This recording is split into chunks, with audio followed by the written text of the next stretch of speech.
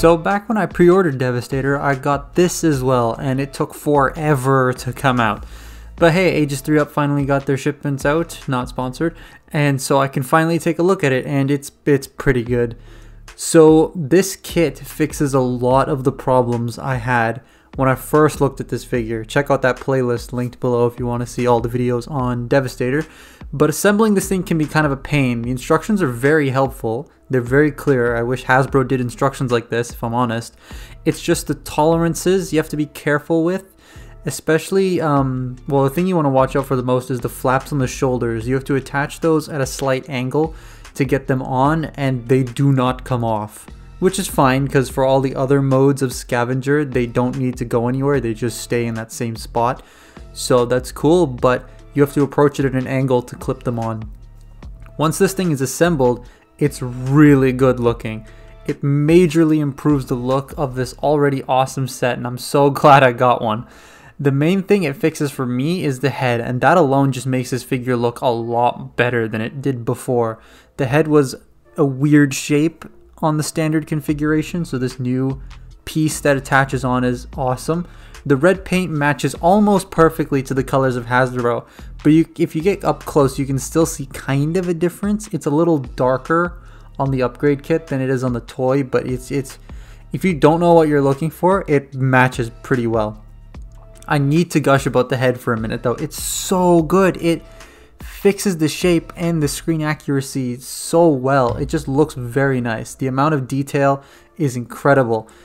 It's got the little ear thingies at the top and everything. The parts in the lower jaw are supposed to swing out, but mine made a really loud, ungodly cracking sound, so I refuse to move them. So be careful with that. But they are still cool, and they are still supposed to move. I say that in air quotes. The flaps and pipes I didn't think would change the look any better for me, but they do, and they're extremely necessary now. I can't look at this thing without them. It makes the figure look bulkier and heavier like in the film, plus it adds extra sense of realism with the branding of the vehicle just chilling there on the flaps. I know my channel does a lot of kibble removal, but this addition of kibble helps the design a lot. The grinder on the back looks extremely nice, and the parts on the forearms are awesome too. They even have the little swivel missile pods on the side that can turn, which he used in the film a little bit, but he used in the video game quite a lot. So I like this addition because I played that video game so much. The chest panel is great. It's just a nightmare to keep in place, at least on mine. It doesn't want to stay on the pin or in the clips, but it looks nice.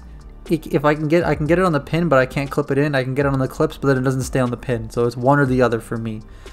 One cool thing about the head is the fact that it keeps the neck piece in place too, and closer to the head, therefore making the neck look a lot better than the stock configuration.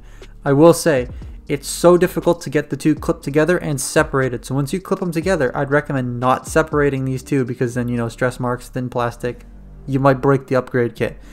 The front of Mixmaster is supposed to clip into the back of Devastator, but mine just never wants to stay. There's two pieces for that for the upgrade kit, but it just doesn't want to work. As for robot mode parts, you do have a cannon mode for Mixmaster, which looks kind of horrible if I'm being completely honest, and new shoulders for Scavenger, which improves the look quite nicely and makes him more bulky, even though I still don't like this design and he really won't stand up for me.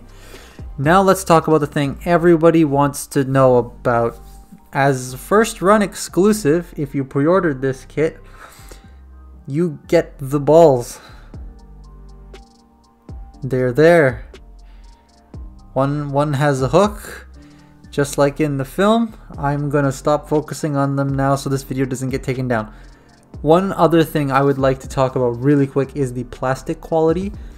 A little thin. It's a little thin on the upgrade kit, so you're gonna want to be careful with a lot of the components. The attachment joints for the shoulders, the shoulder panels, are quite thick, so you won't have to worry about those snapping when you put them on.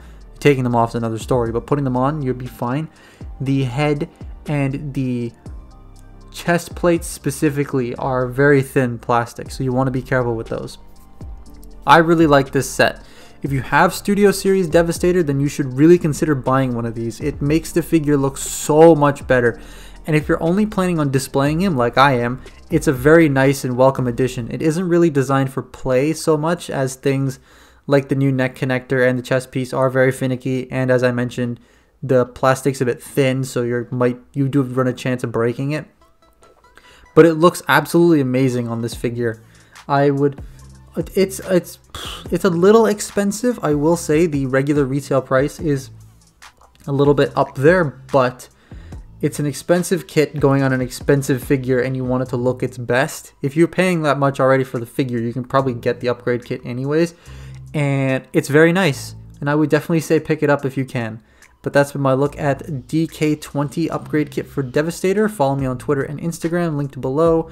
Patreon's linked below, and join the Discord. Thank you for watching, and I'll see you next time. Goodbye.